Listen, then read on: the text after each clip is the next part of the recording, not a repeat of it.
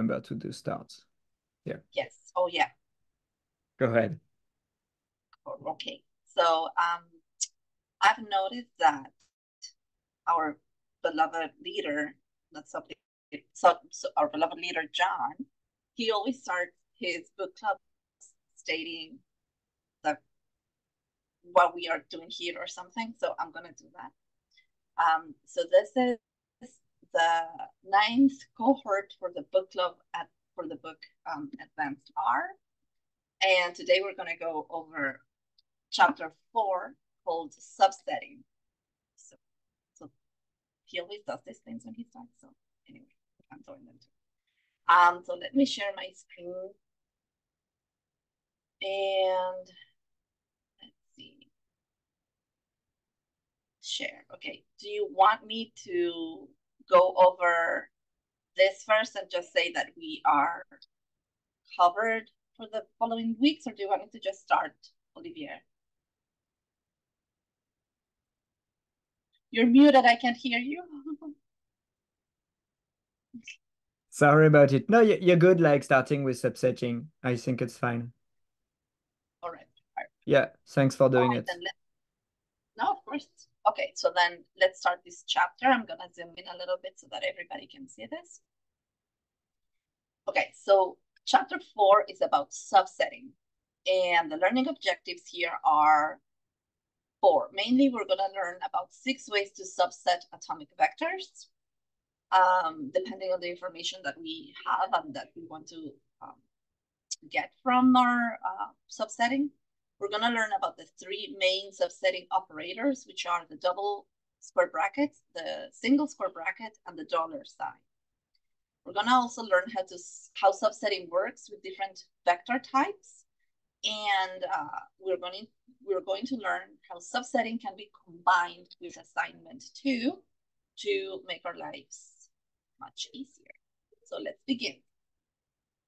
So let's start with how we deal with selecting multiple elements. So we're going to start with atomic vectors, and then we're going to move on to lists, how we do this with lists, and then with matrices and arrays, and finally with data frames and tables. So when we just have a single atomic vector, like the way, like this example that we have here with our vector x, there are 6 ways that we can subset atomic vectors. So the first one is with positive integer indices. So if we have with our vector x, we can then just, including the single brackets, include them in a concatenate. I never know if it's concatenated or combined. I suppose it's the same thing, right?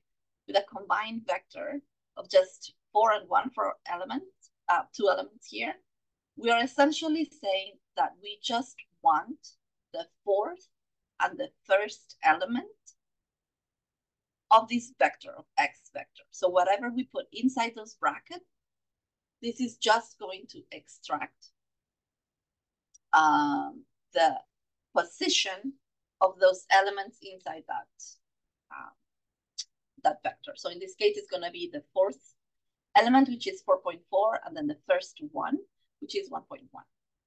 Then if we duplicate these numbers inside the square brackets, it's going to just return the same value, because we're saying I want the 2nd position or the 2nd element, and I want the 2nd element too. So that it returns the same value.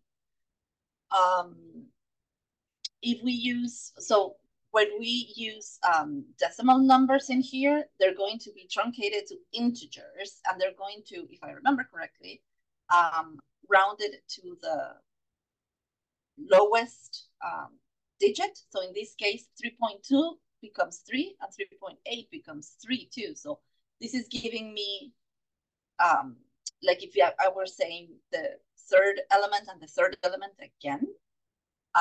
So this is saying essentially, give me the 3rd position or the 3rd element and the 3rd element again, which is 3.3.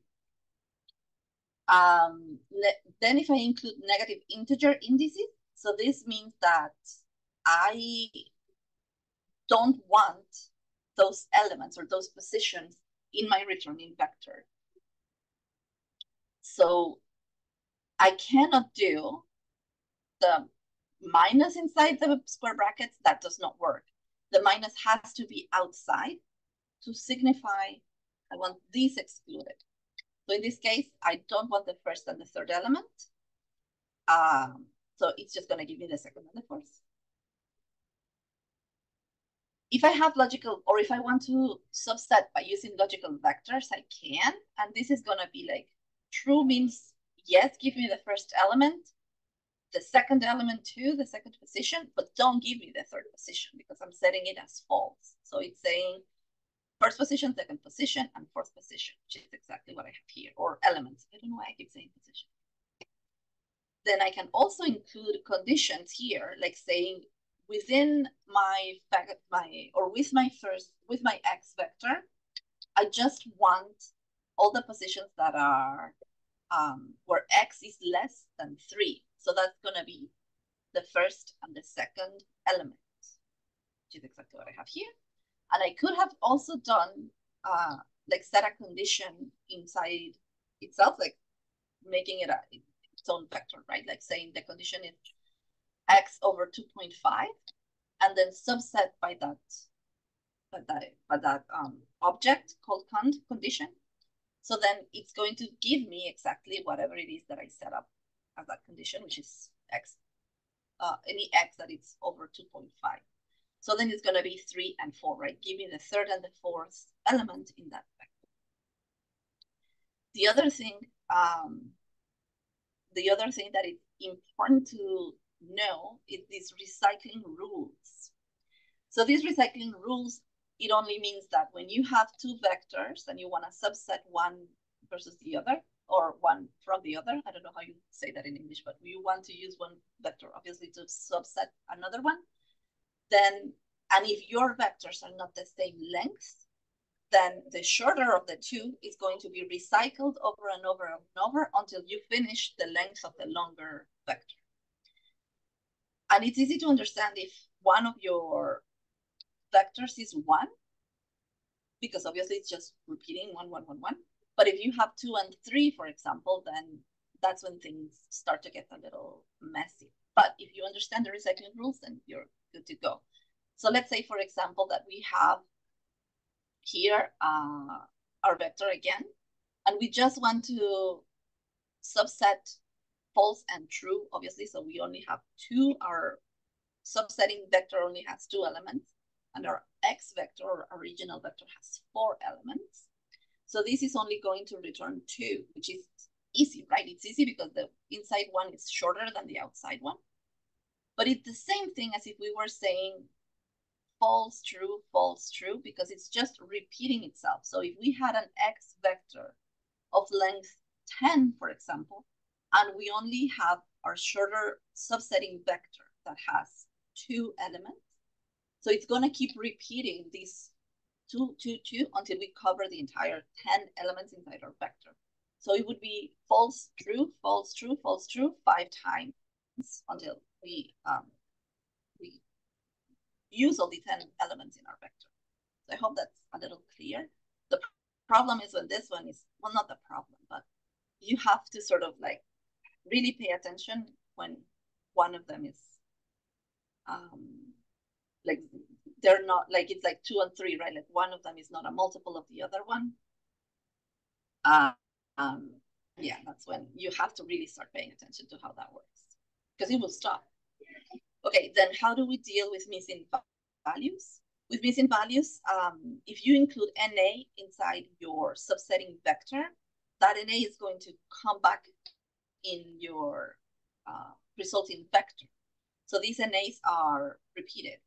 So if here I'm essentially saying I want to subset a vector with NA, so I don't want anything here, or I want an NA. I shouldn't say I don't want anything because that's null. I want an NA, and then the second element is going to be true. So that's the second position. So then again, this is going to be recycled in our x vector because our x vector has 4 values. So then it's going to be NA. The second position is going to be true, or the second element, and then again repeated NA. and then the fourth one is going to be true again. So then that's what we have with our missing values and the recycling rules. Okay, so then if I don't include anything inside the square bracket, it's as if I'm saying just X, right? There's nothing that I want to subset in here, so then just give me the original vector. If I put a 0 inside the square brackets, what it's doing is it's just returning a 0 length vector. So I'm subsetting nothing essentially, or a 0 element, or 0 element. I don't know how to say that in English, but essentially when I do X subset 0, it's just going to return a 0 length vector. Okay, so if we have character vectors, so that means that I have named the elements of my vector. For example, so I have that my first element is named A, my second element is going to be named B, the third one is C, and the fourth one is D. Those are just the names that I set for my elements, for the elements in my vector.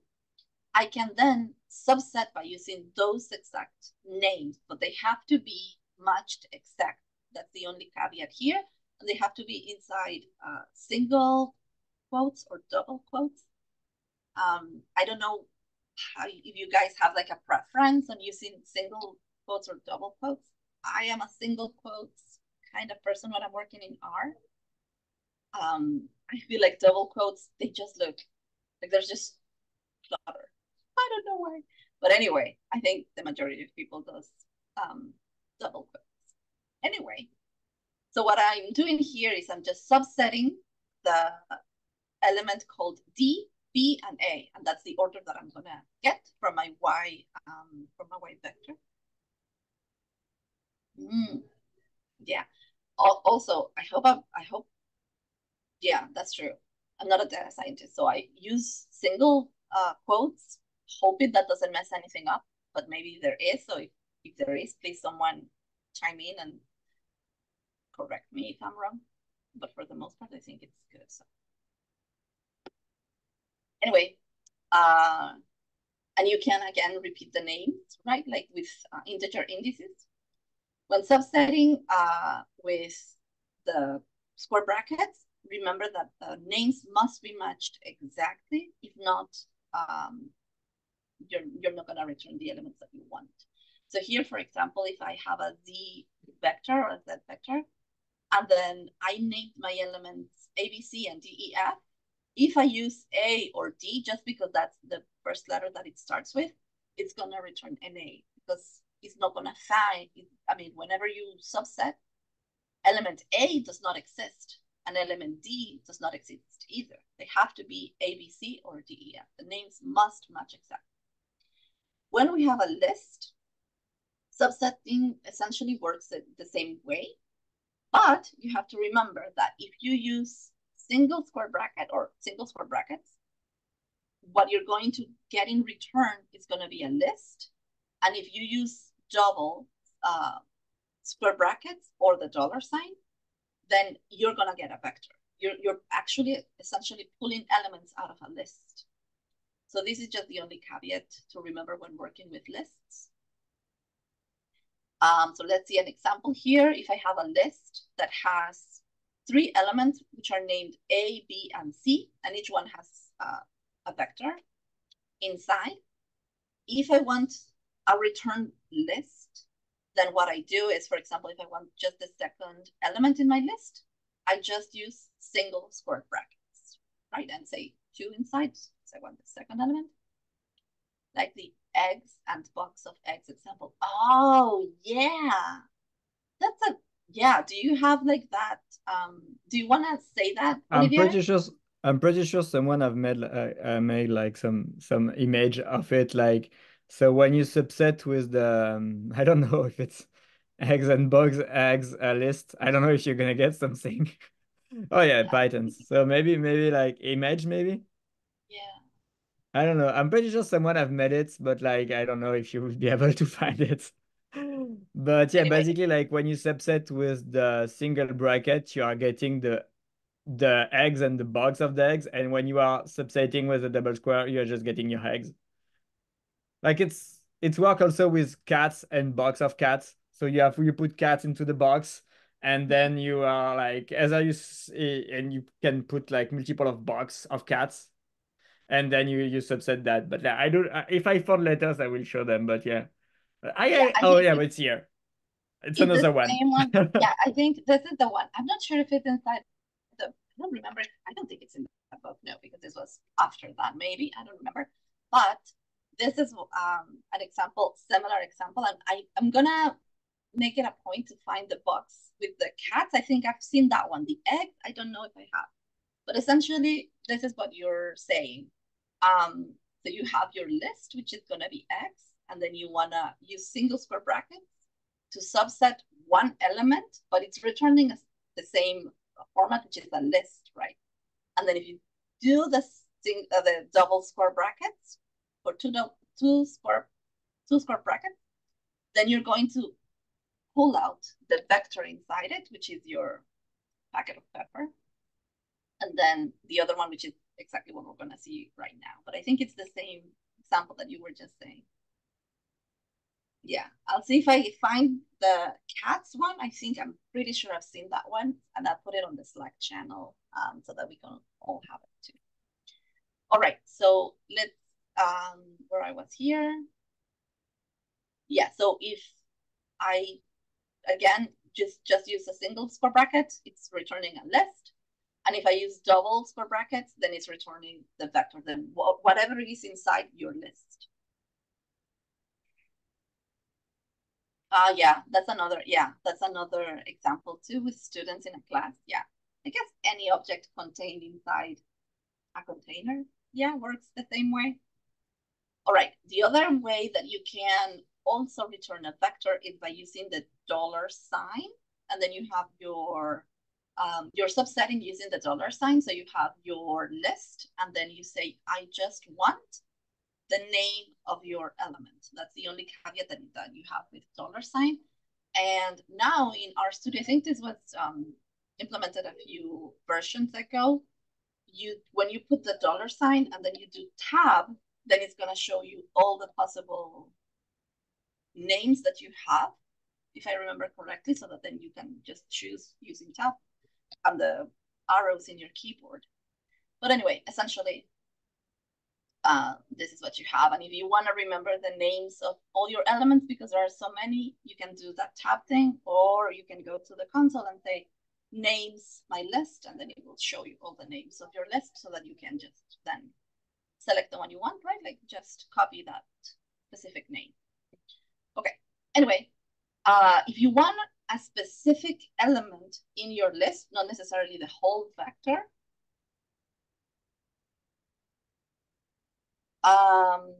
wait, someone asked a question, let me see. So my question, sorry, I just wanted to not to disturb you. So no, when you said that getting the one list, right? So one name out of the whole class names, you're using double brackets, right? Mm-hmm. So the first one is a list, and that you are getting one name out of the list is by using double brackets. So in this example that you showed, no, don't go up. The $sign also is giving entire list. So this $sign and this one are interchangeable, or is it only for the list and other one is for vector?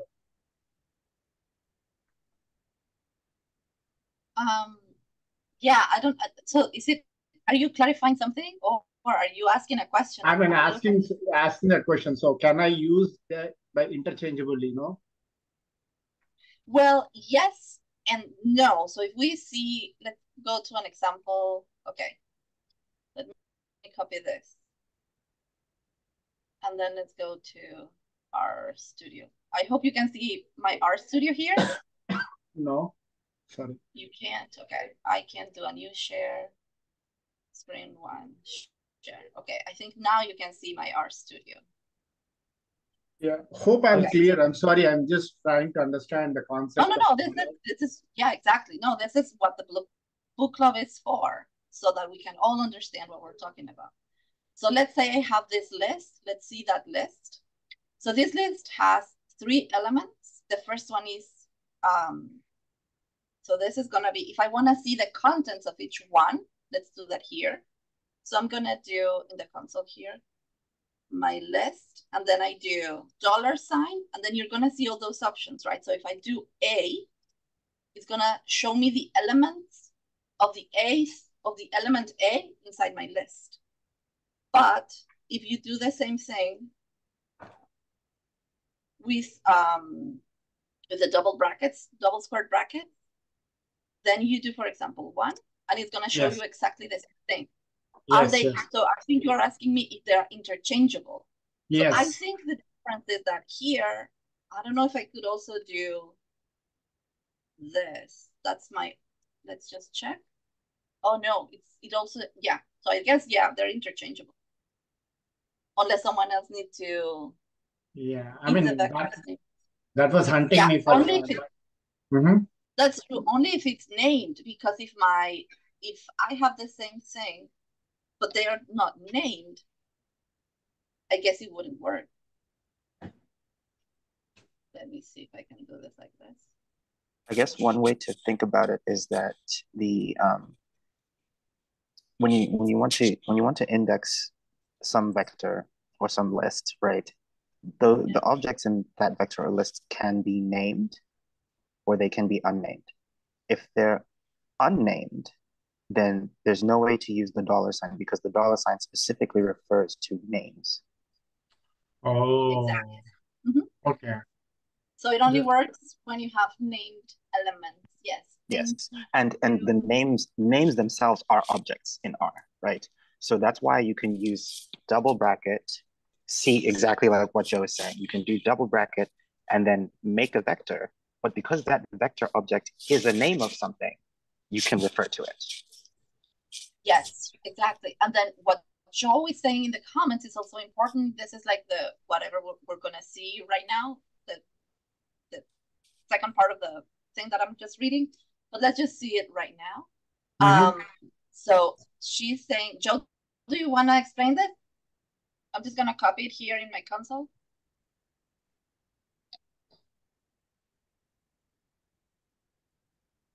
Joe? Oh, so no worries. I'll do it then. So she's saying that, for example, if you do inside the square brackets, but you put a vector inside the the double square bracket. So let's do that here. Let me just do the first, my list. And then if we do this, it's gonna give me the same thing as if I do it with saying, I want the first, so that this first square brackets, this one means the first element of my list, which is gonna be A. And this second one, oh, oops, sorry, which is gonna be the same thing that I have here, right? It's gonna give me the second element inside the first element of that list. So if we see it here, it's gonna be the 1, right? The first element of my list, which is A, and then the 2, which is in the second set of brackets, is gonna give me the second object of that list. So essentially it's doing my list 1. It's the second element, right? It's this false. So yeah, thank you, Joe. All right, so then that's that part right here. Hello, Andy. Hello, Andy. Banana and Chapana. I'm sorry. I think someone has unmuted their microphone. Okay. All right. Let's see. And Olivier is also saying that $, yeah, it's only valid when we have named elements of our list, in our list. Yes. I don't think it's even work for name elements in if the object is not recursive according to the documentation. But so I was wrong before. I think like according to the documentation, and if you ask to print the $, it's a primitive, so you need to check like some C code to know what exactly it does. So it's not R code. It's if you for example like just do $, if you just print it like that, if you are typing it in the chat, you will get a primitive about it. So it's a C implementation behind the scene, and you need I never able to find quickly the C codes. But yeah, according to the help, $, is only valid for recursive objects and null for some reason. So if your vector is null, it will work.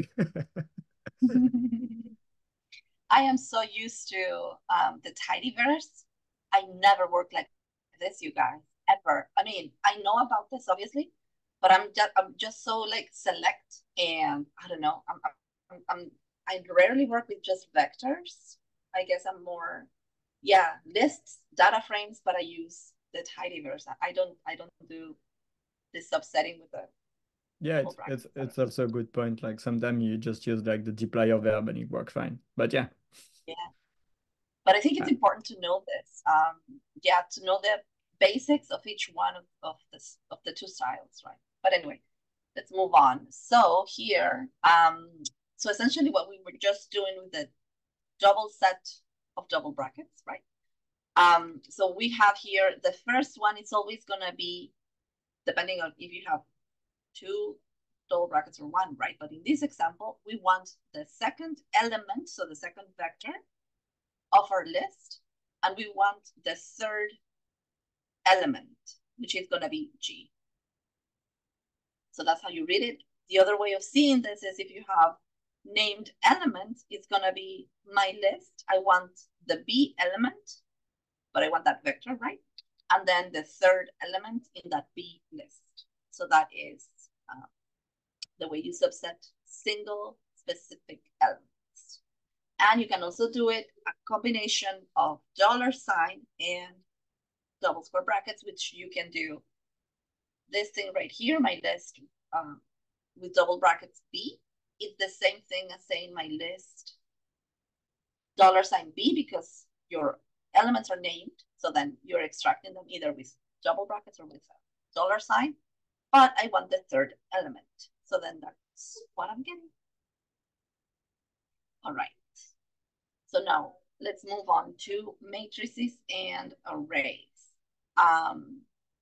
So this is a little different, but it's very simple to understand too with these examples. So essentially you can subset matrices or arrays, which I hope everybody's clear on what a matrix or what an array is. If not, then please put it in the comments and then we can see an example here real quick. But essentially, you can subset higher dimensional structures, which are matrices and arrays, in 3 different ways. With multiple vectors, with a single vector, or you can subset a matrix with a matrix, or an array with a matrix. So let's say we have this first, this example, we're gonna call an object A, and it's gonna be essentially a matrix with 3 rows and 4 columns. And we have these elements 1 to 12. Those are going to be the values inside our matrix. So it's going to be 1, 2, 3 are going to be in the first column, 4 to 6 on the second column, and so on and so on. And we're going to name our columns as A, B, C, and D. So if I want just a single row from that matrix, what I do is I put inside the square brackets and think of it as having 2 dimensions here. The first, and those 2 dimensions are separated by a comma. So the first dimension is going to represent, are going to represent rows. And the second dimension, or the second thing which is after the comma, is going to represent your columns. So in this case, what I want is the first row and all the columns. So because I don't include anything after the comma, it's going to read it as everything, right? Give me all the columns that we have. So with our object A, or our matrix A, give me the first row and all the columns. So that's exactly what I have here in the return. That's what it printed, I suppose. If I want just a single column, then I include all the rows, but I just want everything that's inside column 1. Right, like our first column. So then that's going to be 1, 2, 3, right? Like all the elements that I have in column A. If I want a single element, then I put or I include a value inside each one of my 2 dimensions. So it's going to be the first row and the first column. So the intersection of those 2, right? Like the first row and the first column. That's going to give me a single. If I want 2 rows from 2 columns, then I just have to separate them by column, by using column. So it would be from my first dimension, or for my rows, I should say. I want the first to the second rows, and then my columns, I want the third to the fourth. So that's exactly what I have here. I have the first row of columns 3 and 4. So then that's how I put them inside the square brackets. The other way that I can also use, or that I can also put inside my, to specify what elements of my row I want, or what rows I want, is to use logical vectors or logical vectors, which would be true, false, true, means the first row, not the second, but yes, the third row. So that's what I want. And then I just want my columns that I already named, B and A. So that's another way of subsetting matrices too, by using logical vectors and the name of my columns. What happens if I include 0, and what happens if I include a negative index here with matrices? So it's a little different. If I do 0, that means I don't want any rows. And the negative, which can also be used for rows too, if I remember correctly. So this is going to be, do not include the second column, which is why I only have the A, C, and D. I am not including B, which was my second column. Now this is again super easy, but you sort of have to pay attention to this, right? You can subset a matrix with a matrix, and this is how it works. Imagine we're still working with our A matrix. So let's just recall what our A matrix looks like. I'm gonna move to our studio. I think everybody can see here.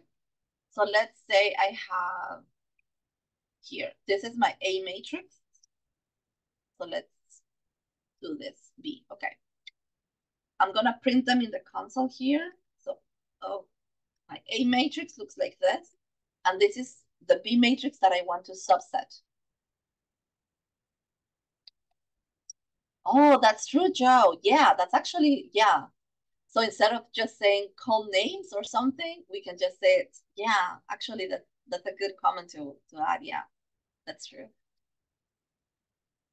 Yeah, we just subset the names of our columns. Yeah. Thank you. All right, so let's go back to subsetting a matrix with a matrix. So we have A matrix here, and we have B matrix here. What I want to do is this. Subset matrix A by using matrix B. So how does this work?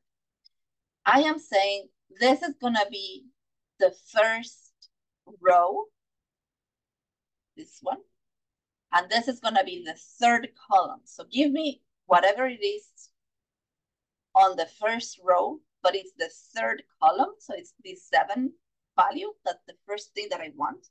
And then the second object that I want is located in the second row, but it's the 4th element. That's what I have here, right? So it's going to be this 11. So that's how the matrix is reading the subsetting.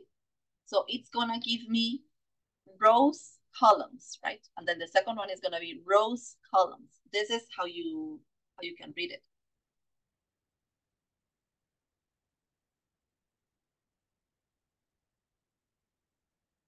Okay, let's try Joe's example now that I explained this matrix subsetting. Okay, so we were saying with the 0, where is that one? Okay, this one. So if we have this, now let's try to assign a 0, 2. Oh yeah, it's returning 0 integer. So it's, I wonder if I do print here.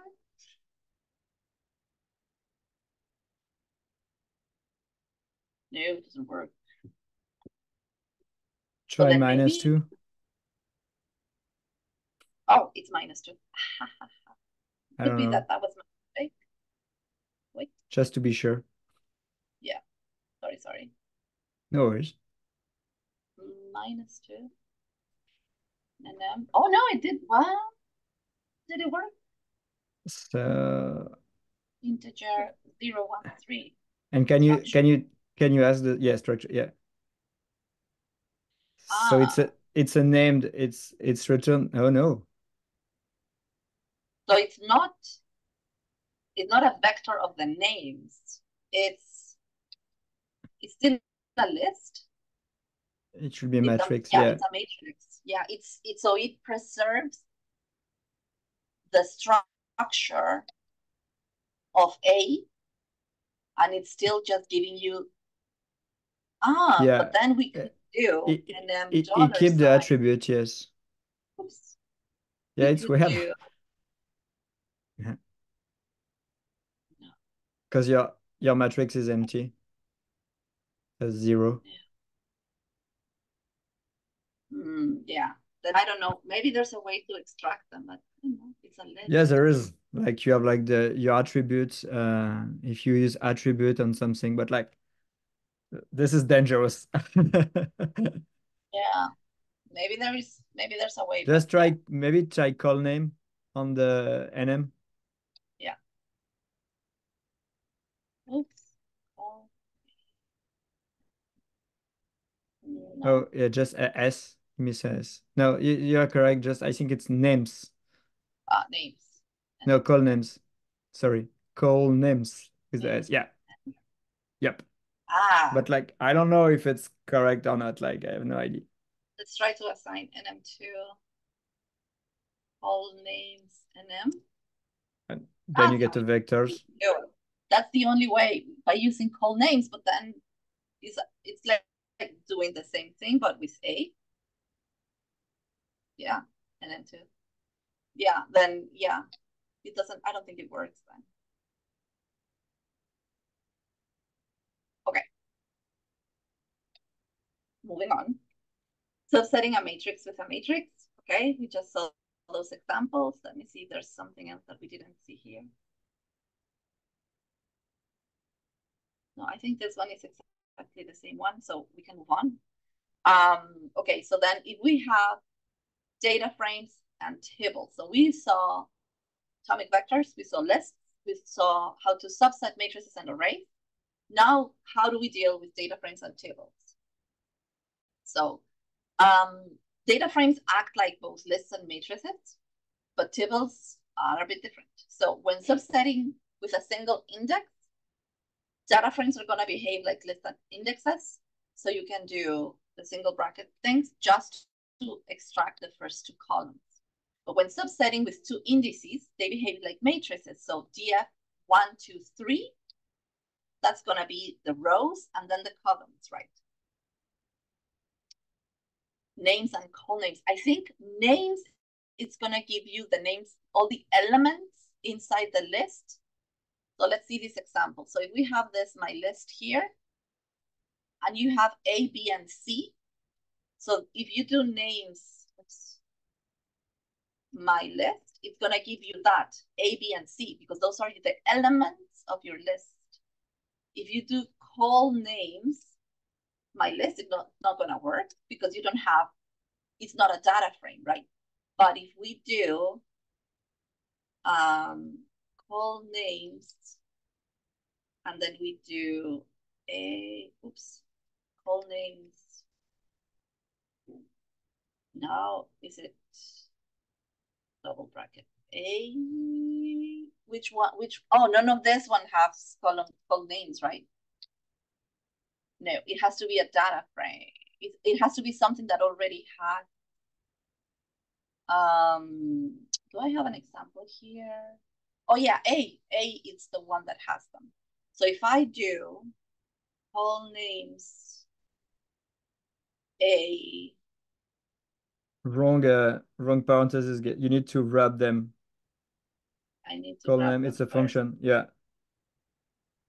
So call So I name. would have to do a subset A, I suppose. Yeah. No, And then subset pass my list. and then you can pipe it to Like A, for example. and then I don't think the vector is named here. yeah, but I did.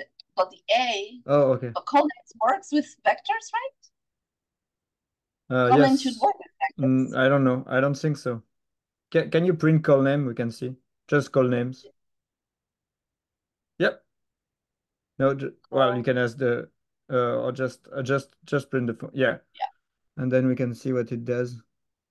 Call names essentially is going to return the names of the column if you have a data frame. But if you have a name, if you have a vector and your vector elements are named, could it work too? I'm ready. If is data frame Else and call. It uses end call. I don't know what end call does. The big end call. We need to check. I think we should we can check that for letters offline and we should pursue. But that's a great question. I didn't think about all of that. Yeah, but essentially call names, if we see that documentation, just to answer that question, is going to retrieve, or you can also use it to name the column names of a matrix-like object. But it also, I think it also works with data frames too. Okay, so essentially here, okay, let's go back to data frames and tables. So if we have, let's say we have this, we all know by now the penguins example. If you don't, then it's just a data frame from this package called Palmer Penguins, and it has a lot of information about penguins. So it's essentially a data frame. So if we want to subset that data frame, so we only want either columns or rows or something like that, then how do we work that, right? Using the brackets and double brackets and all of that. So let's name an object 2 calls because we're going to extract 2 columns. So from our data frame penguins, what we want is inside single brackets, 2 to 3, it's going to extract the second and the third, or the second to the third columns. So when we have just those 2 numbers inside the single brackets, then what it's doing, it's just extracting columns. So essentially it's select, if you are familiar with tidyverse. And this is exactly what we have here.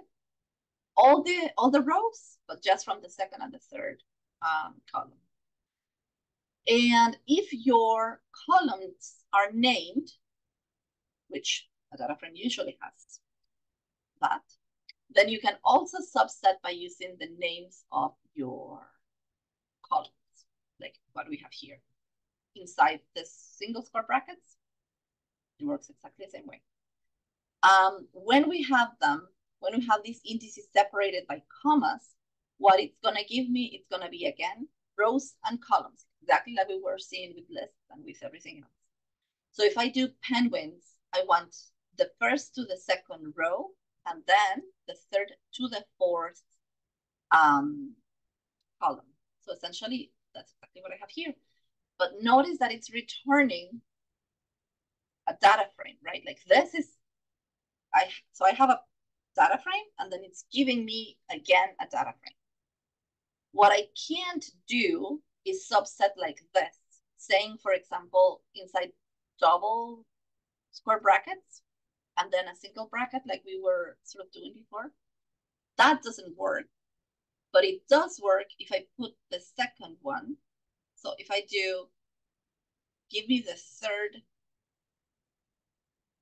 column, and inside the third column, give me elements 1 to 4, if this is what I wanted to do. I cannot select multiple columns, but I can select one. Or the equivalent, which is using the $sign to extract the name of the list, right? So by using the name, not the list, sorry, the name of the column, that's what I have here. And now give me the first to the fourth rows of that column. So that's the other way of doing it. with the single brackets. However, when we have a table, the single square bracket will always return a table. This is the question. This is the thing. So when I'm doing data frames, if I use a single square bracket, I will get a vector. But the table will always return a table. So that's what we are seeing here with preserving the dimensionality. So data frames and tables, that's super important to know, they're gonna behave differently. Yeah, and Gabby, I'll just say, yeah? just say from personal experience, I've run into problems, right, with productionized code where I built something like custom functions, assuming a data frame was going to be my input, and so I used that matrix style of subsetting, to pull in vectors essentially, and then you attempt to feed in a tibble, and you get an error message. So I feel like, yeah, this is an area where it's really easy to make a mistake somewhere. Yes, it is. And you know what? It's super important. I didn't know this, but I knew that they were different, but I didn't know that this is what happens when you're subsetting. Like the data frame will return a vector, but the table will return a table. And this is also important when you are working with the tidyverse, but other people are working or created a function in a package that is assuming that you're just gonna be using base R. I have a very specific example of a package of something that I work with. I'm an ecologist, so this is a package that works like that. And I was getting error after error after error because when the person that designed and created this package didn't know anything about Tibble. And I had prepared all my data and cleaned all my data using the tidyverse. And what I had was a table. And then I tried to use this package, this function from the package, and it didn't accept my table. And I didn't know why until I contacted the developer. And he told me, what the hell is a table? I need a data frame so that I can give you a vector. And I'm like, always do, when you finish your tables, as data frame. Sometimes that's important. So you do like the your pipe and then as data frame so that it doesn't remain a table or something. So that's, I don't know if that made any sense to you. That's right. That is a quick fix for it, right? Yeah, because this is super important. Yeah, thank you, Aaron, for saying that, because I didn't know this, but I did sort of knew that they were different in a way. So then now we all know.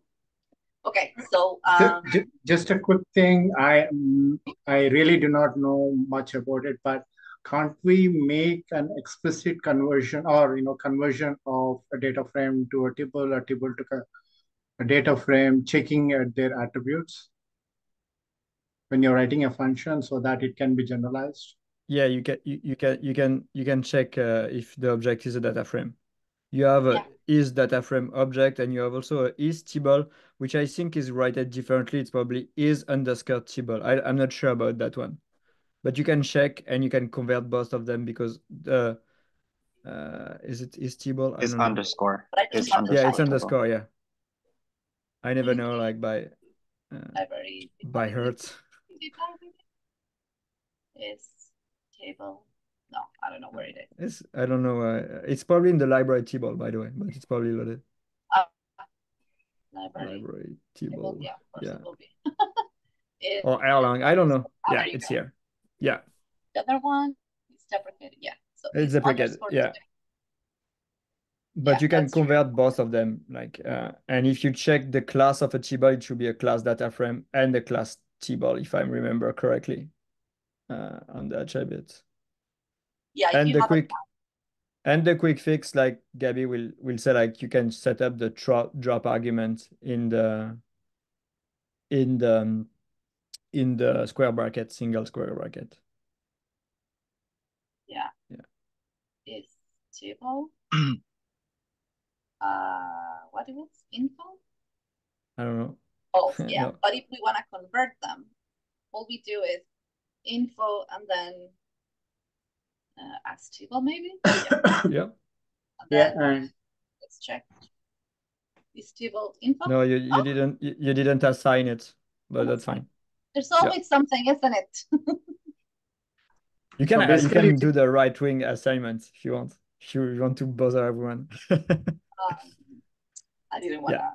I didn't want to. I don't know. I never used that assignment, so I was like, yeah. But you're right. Yeah, and you can store this one and write a function to make sure you're explicitly handling a data frame or a table, right? Yeah. Yes, I suppose you could. I don't know how you would do that, but for now, I just show that example that you can definitely. No, I'm just logically thinking when you said that's practically a problem, then I was just thinking, okay, if I have to do it, then it's my good practice whether to check for a table or a data frame and then go ahead and do it, right? Yeah, you can write a if check, and if it's one like do that, and if the other one do nothing or do other stuff. Yep. Okay. For my reference. Thank you. Yeah, no worry. All right, so let's continue here. So we can I also ask a question about this section? Sure. Yes. So like when you like find the class of a tibble, when you do class and then a tibble, you see that there are like 3 values in that class: tibble df, tibble, and then data.frame. Yeah. So I think this makes me think that like tibbles are data frames. Yes, I'm wondering they like are. so like data frame is like the superset of tibbles.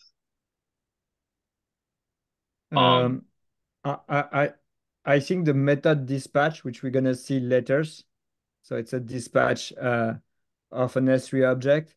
It checked I think the order of dispatching. Debbie, can you do, sorry, class test? Class the function and class function and test. I think it go first for tibble GF, and then if, for example, like you do not have a method for tibble GF, is gonna go to tibble and then for data frame. Let's say like yeah, that's what I thought, Olivier. Yeah. Yeah, but like we're gonna see that later, so maybe we can like. So like yeah, going back to Aaron's point, like when you input a data frame, or Yeah. sorry, when you input a data frame, but you're expecting a tibble, wouldn't the method dispatch work in a way that you're using a table method? I'm not sure if I'm saying this correctly, but I think if you expect a data frame and you have a tibble, it will dispatch for data frame, so you'll be good, yes. Because like it will try, the dispatch will go tibble df, no, it's not. Then it will go for tibble, no, it's not. Then it go for data frame, then dispatch the method for data frame. I don't know if I answer your question. However, the other way around. We're gonna see that in the later chapter when this is S3 methods. Okay. But this is like basically how S3 works. And I think, I don't know if I answer your question correctly, but like if you provide a data frame to a method that wants a tibble, it will try the tibble, the first 3 class, then go to the third one, and then it will search in the namespace. If it has in multiple namespace, first in the namespace where you are, then in parent namespace, etc., until you get like something. And if you don't find, you will get an error. But we're gonna see that later. I think this is a good segue into the section that Gabby was just talking about, where there's like a default argument for things like data frames where it's the drop equals true. Yeah. If you were to set that to false, right, it would operate more like a tibble. Yeah. And I believe the tibble kind of overwrites that default that the data frame uses. Yes, probably. Yeah, so it changes the default behavior of a data frame to drop equals false. If you don't want to resort to tibble, you can always do that, yes. Then the square bracket will not simplify, which is the default argument of the function single square brackets. Right. Yeah, exactly. So I think, the drop equals false is the way to go here. I don't know about functions and stuff like that because I'm not that good at developing packages just yet. So I don't want to. So I will let Olivier talk about that. Thank you. No worry, you will be an expert when we reach that chapter, Gabby. It's Hopefully not. letters, chapter 13, I think. No worry. So then, but if we are just talking about data frames and matrices, yes, I think definitely the way to go here is drop equals false, because when you're doing dealing with a data frame, it will preserve the dimensionality if you use the drop equals false, and the table will return a table, right? So then that's the example that we have here. The table, you're subsetting, and you're exactly returning a table. And then when you are... Yeah, the first line of code was checking it. So, and then you subset. And this one, yeah. So then that's one, when you have the data frame, no, this is the table right there. So you have a table, you are subsetting, you only want the A column, is the name of the column, yes, the A column, but you use drop equals true, you then get a vector because it's dropping the dimensionality. The drop is referring to that dimensionality. So you're saying, do you want it to be preserved as a table? So that's again the opposite, right? Do you want to drop the dimensionality? Then you set it to true, then you return, or you get a vector in return. Yeah, that's how you say it. But when you have a data frame and you subset the way that we're seeing here, that we're subsetting a column, which is A in this case, you get a vector. That's what we were explaining, right?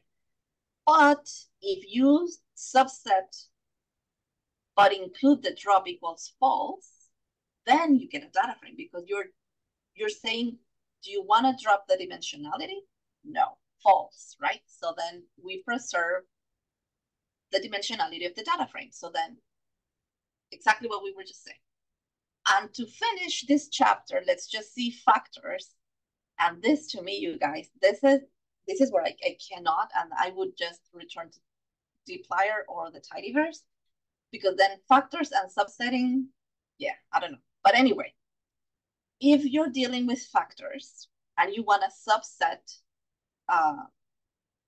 whatever vector you have here, then the drop argument, what it's gonna do, it's gonna control whether your levels are all preserved or if you are subsetting even the levels too. So let's see an example here.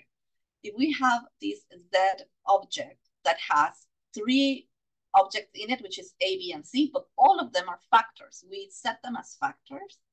And then those are going to be the levels too. So my levels are going to be A, B, and C.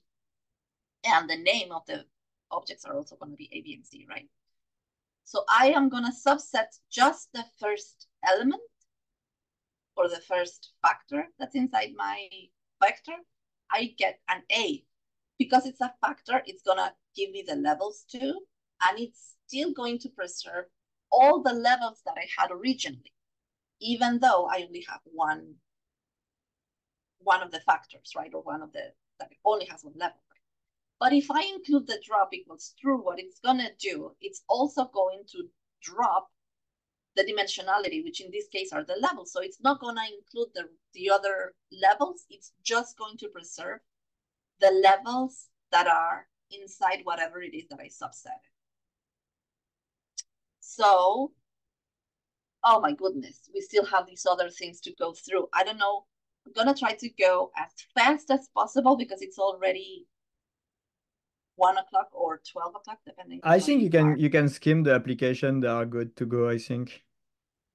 Go straight to application. Yeah. Okay, let's go to application. So essentially what I'm doing here, it's just what we were talking about, subsetting.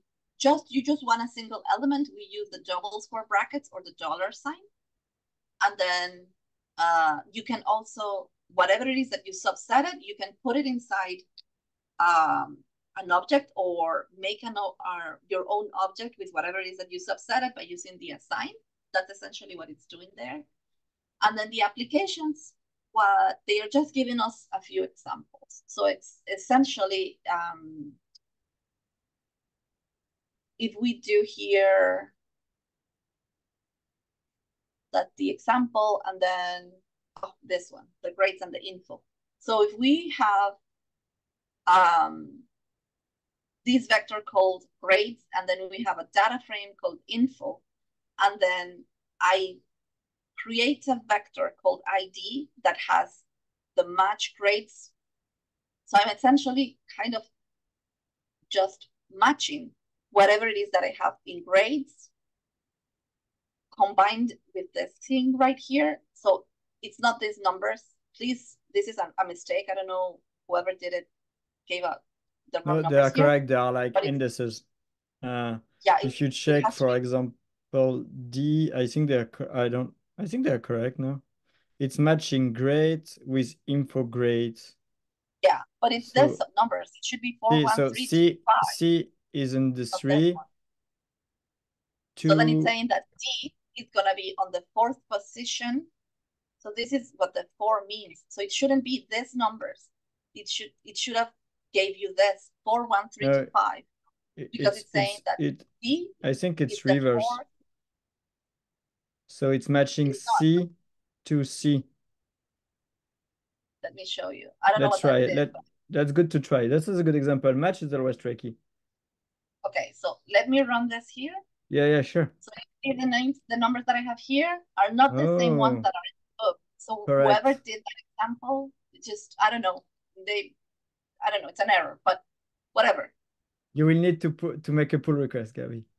I know. I've been having issues with my GitHub, and then this thing doesn't want to need anyway. But so essentially, what I want you to focus on is not these numbers, are these ones. I'm going to explain to you what this match function did. So it's just saying that from grades, so this element D that it's in grades, it's going to match it to the other column that I have in my second data frame. It's the 4th element. So that's the 4th that I have here. And then A, it's going to be the first element on my this second vector that I have here. So that's the one that you see here.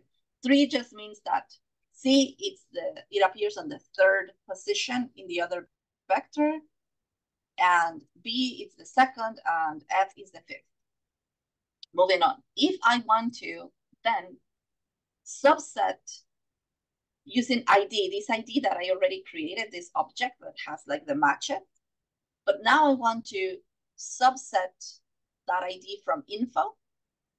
So I just want these elements, this 4th position, this 1st position, blah, blah, blah, as my rows, right? So I want my 4th row, 1st row, 3rd, blah, blah, blah, and all my columns. Then that's how I do it.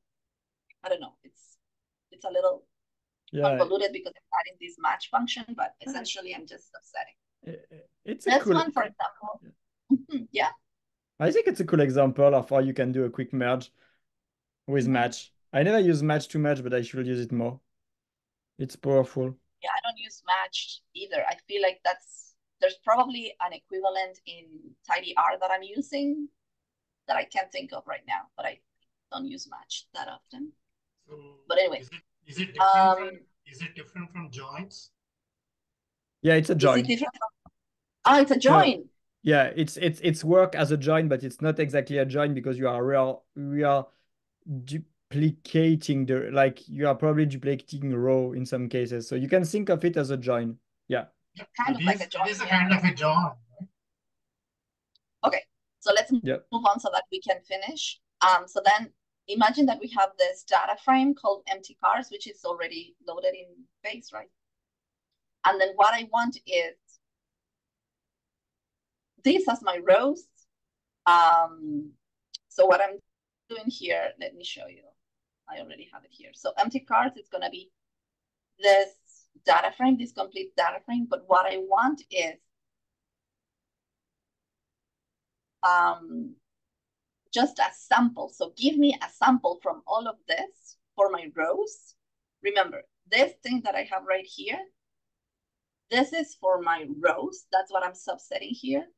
And then the second element, which is empty in this case, where it's my my mouse right now, this is signaling columns. So I want all of them.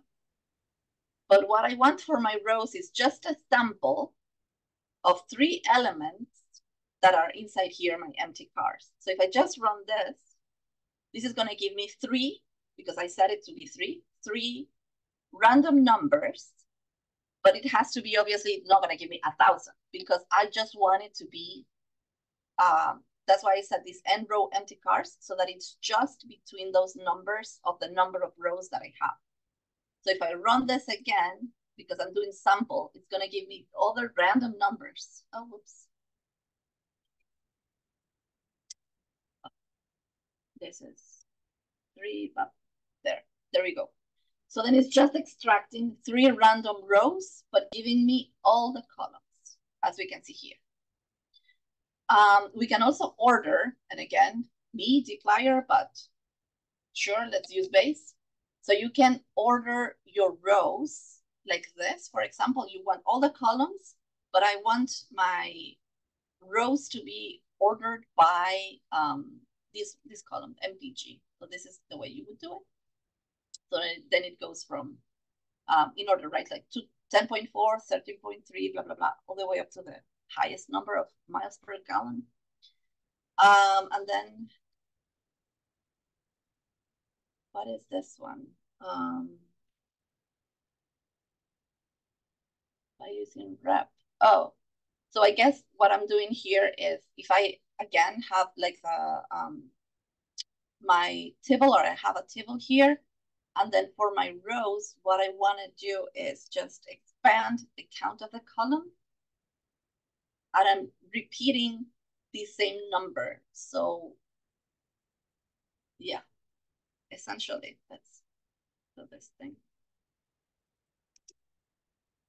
So let's say I have here my data frame. Let's see what it looks like. So that's my data frame here, but look at the returning thing that I have here. It's repeating certain things, certain patterns. So how do I do it? So what I have here is, this is gonna give me just the number. So for that n column is just saying 213. And this 1 to n row df is just giving me the number of like the rows that I have. So I have 1, 2, and 3. I want this repeated, this pattern, I want it repeated. So it would be, so this 1, which is the first thing that I have, I want it repeated 2 times. So that's 1, 1. Then the 2 that it's coming, like the second object that I have here, I want it just repeated once. And then 3, I want it repeated 3 times. So that's the thing that I'm repeating here. And I want all the columns. So it's gonna repeat Amy, which is my first object. It's gonna be repeated twice, right? That's the 1, 1 that I have here. Then Julie, which is my second one, it's just gonna be repeated once. And then Brian, which is my third one, it's gonna be repeated 3 times. So that's essentially what I'm doing here and all the columns. And then if I wanna remove a certain column, then what I do is subsetting. So I want my data frame, but I want all my rows, but just my first column. That's what I get. And if I say,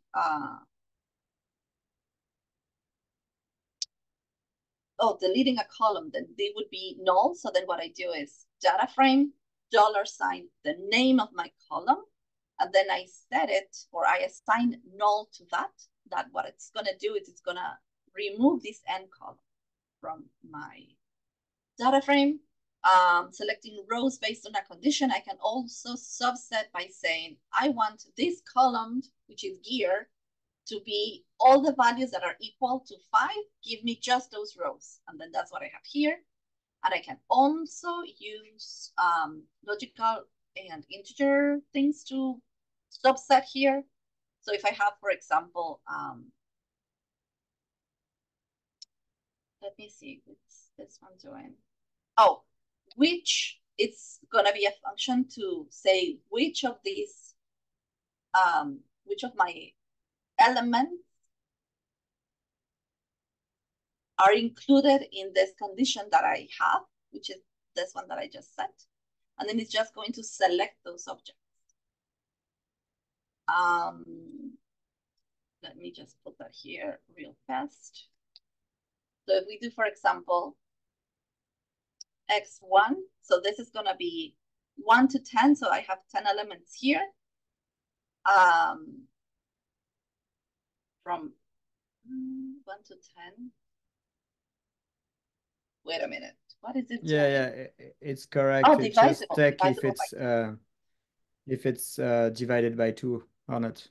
Yeah. So 1 no, so 2 all yes. the numbers from Yeah, 1 to 10 that are divisible. I never know odd and even which one is which one. So so 1 is not divisible by 2. yeah, 2 obviously 2, yes. yeah, 3 etc. not, etc. Yeah.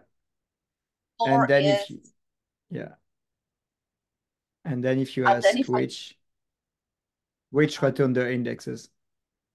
So which are just the true ones, right? Which are the ones that are divisible by 2? This is exactly what this is giving me here. Yep. Which is going to be 2, 4, 6, 8, 10. Yeah. And then if I say the same thing, but it's divisible by 5, essentially it's giving me the same thing. So that's the other way to work with subsetting. And then that's it, you guys. This was a little bit of a long chapter. I apologize. Also, Thank I you, tend Gabby. to over-explain. So I am going to select chapters that are small moving forward because I over-explain sometimes. But yeah, thank you guys. No, good job. Thank you. I will end. You didn't went to